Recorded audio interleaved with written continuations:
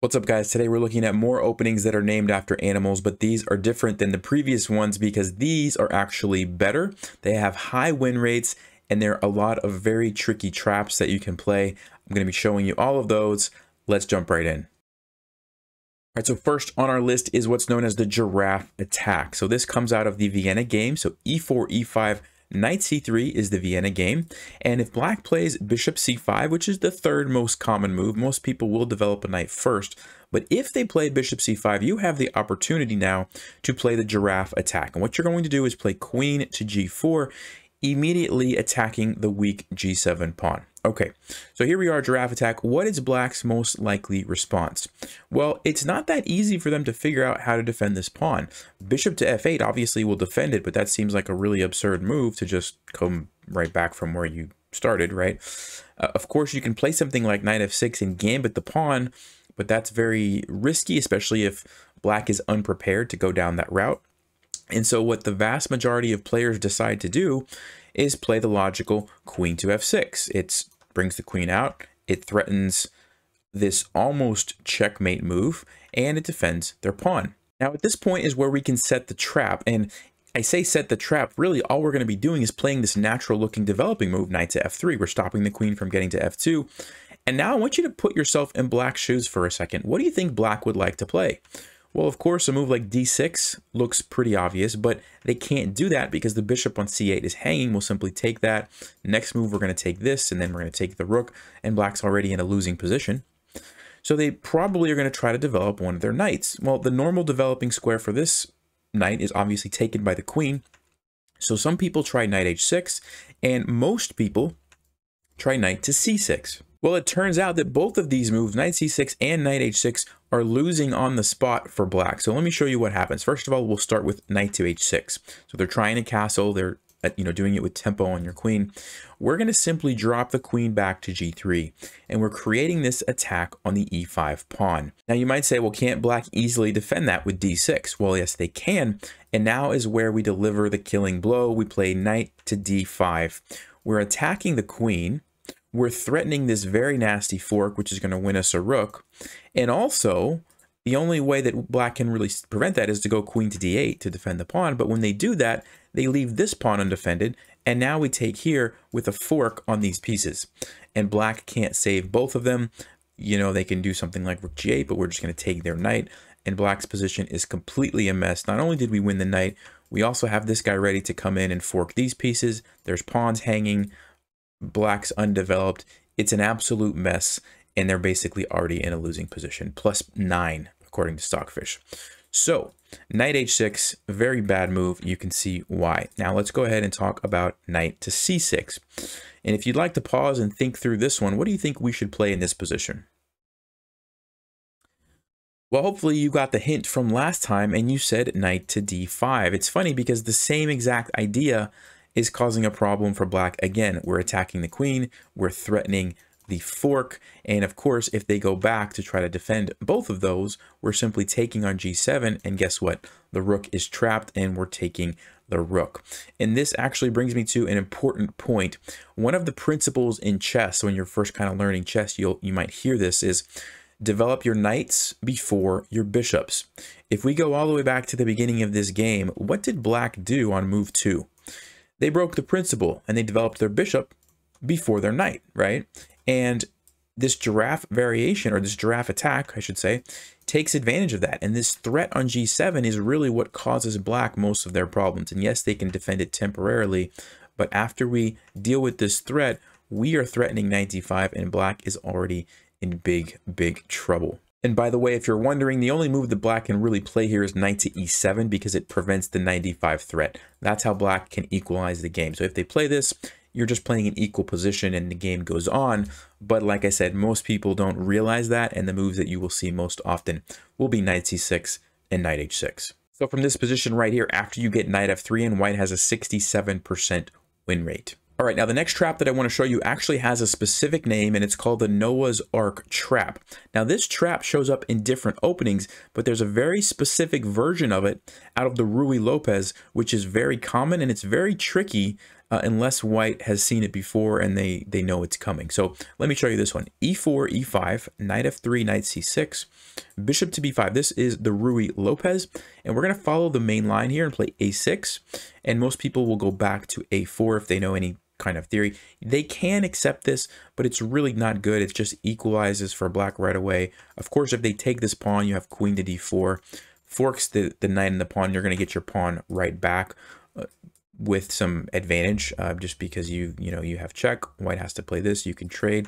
They don't have castling rights. You've got the bishop pair, which is coming out. You're going to castle. Your rook's involved. Very pleasant position for black. Okay, most people know that, and most people will play bishop to A4. And now we're going to play the move D6. Now, the most common line is knight F6, and a lot of times D6 happens later. And if your opponents aren't paying attention, they might not realize what you're trying to do.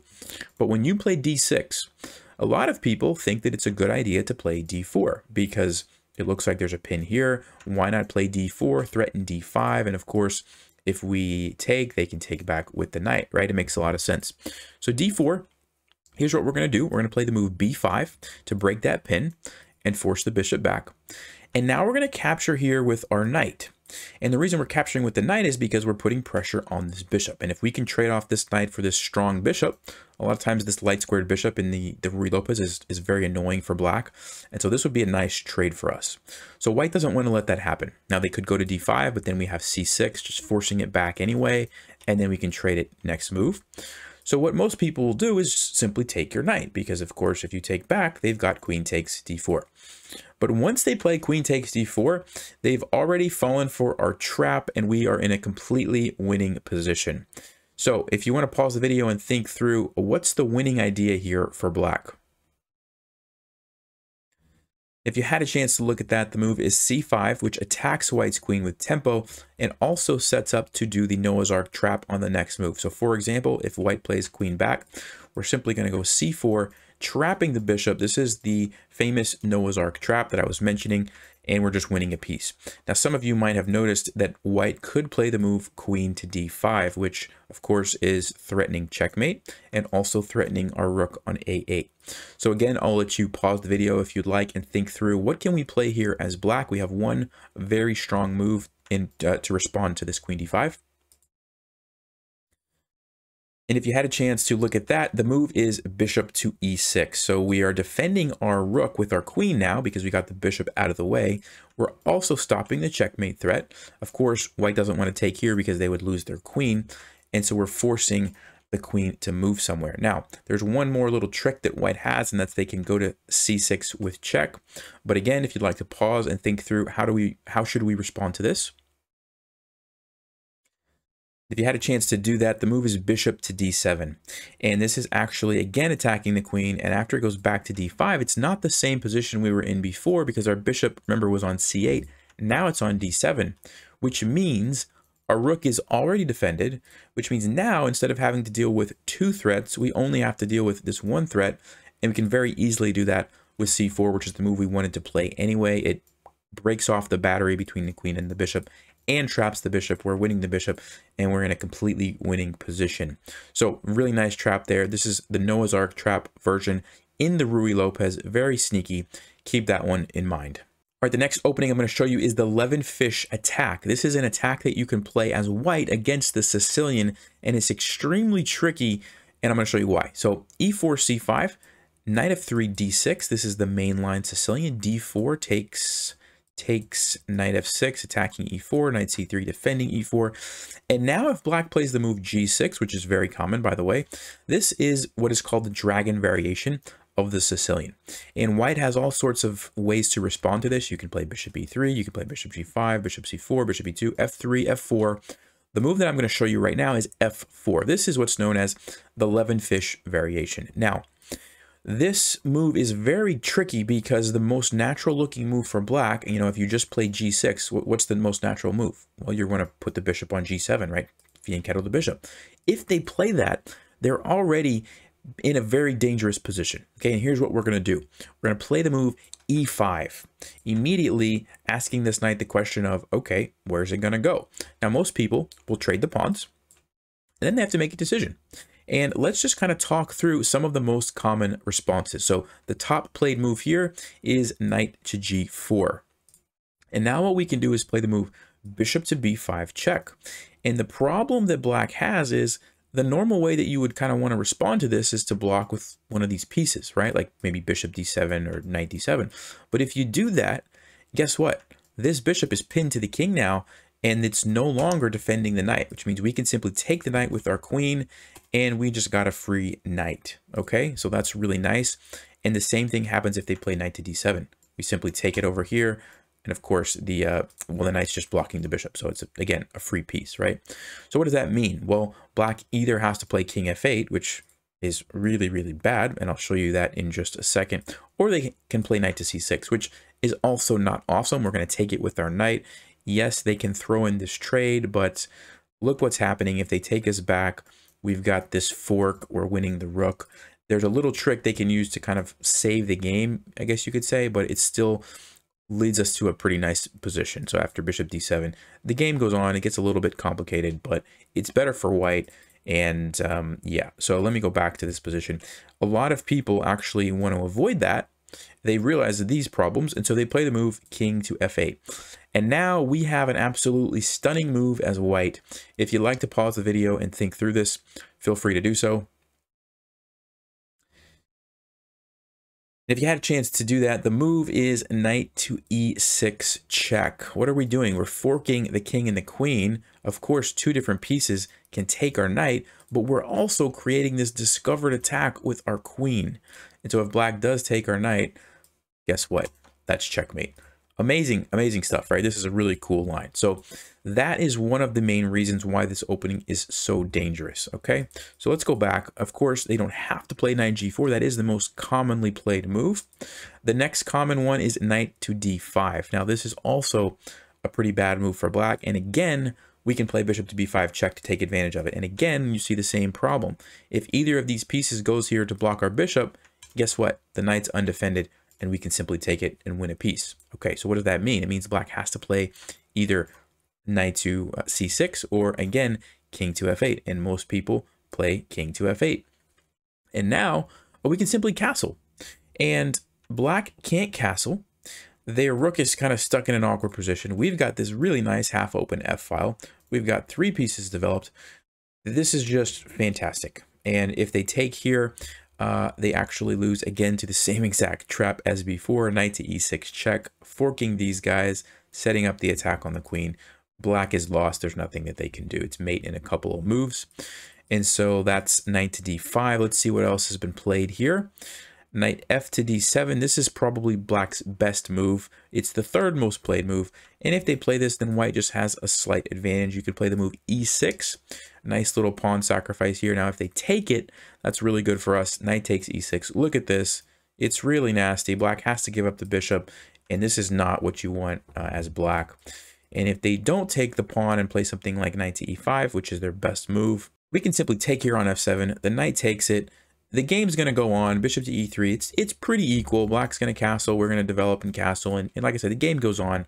But there's lots of people who are going to fall for the knight g4 and knight d5 traps. This is the Levenfish variation in the Sicilian. Don't forget this one. All right, next up we have the Wasp variation, which I have mentioned on numerous occasions on this channel. But it's out of the Elephant Gambit. So this is the Elephant Gambit. We play it as black against e4, knight f3. And if they accept the e5 pawn with the knight, we're going to take here. And then most people will play bishop to c4, creating this attack on f7. And now we have the option to play the Wasp variation with queen to g5. And very, very tricky line. It's a 60% win rate for black. And mostly that has to do with the fact that most players are going to take here with their knight, which is immediately losing. Okay, the only way that they can stay in the game is if they take with the bishop or if they play the move d4. But if they take with the knight, we're going to simply take on g2, attacking the rook. They're going to come over. This is probably what they calculated, and then they probably thought to themselves, okay, the knight is still going to be trapping the rook. I'm fine. Everything is defended. But here's where we have the surprise move. Bishop to g4, which actually is trapping white's queen. The only way they can save their queen is to play bishop to e2, which is not what they want to play because the bishop was guarding the knight on f7. So we can simply trade the bishop and take the knight for free. Yes, our king is a little bit exposed, but white's king is not really that safe either, and we just have an extra piece. We're just up a piece. Stockfish says minus 4.5 for black.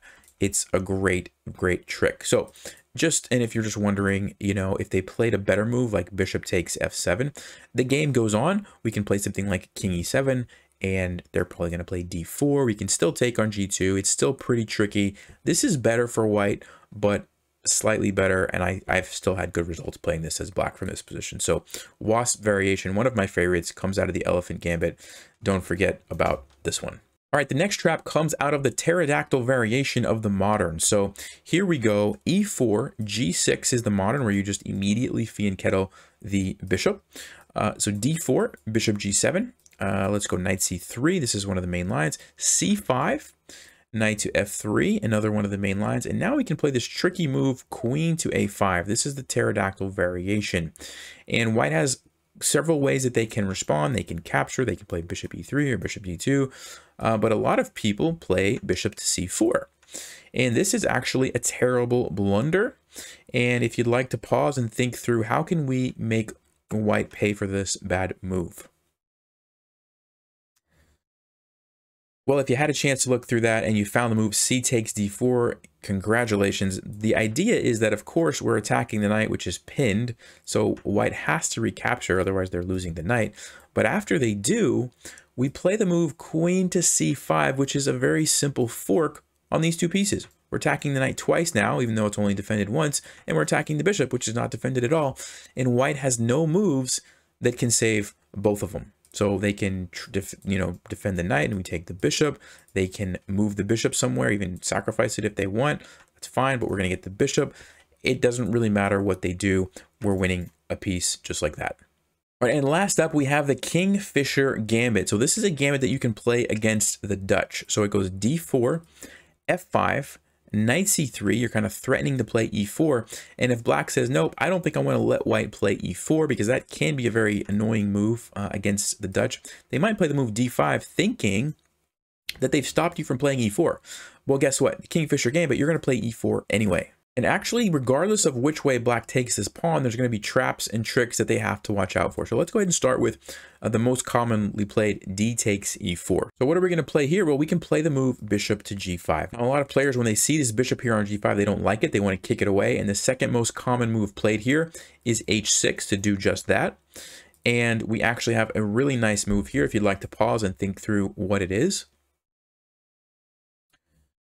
Well, if you had a chance to do that, the move is queen to h5 check. See, the problem with h6 is that now black can't respond g6. Like if their pawn was back here, they could have played g6 to block our queen. They can't now because we just take it, which means they have to move their king to d7.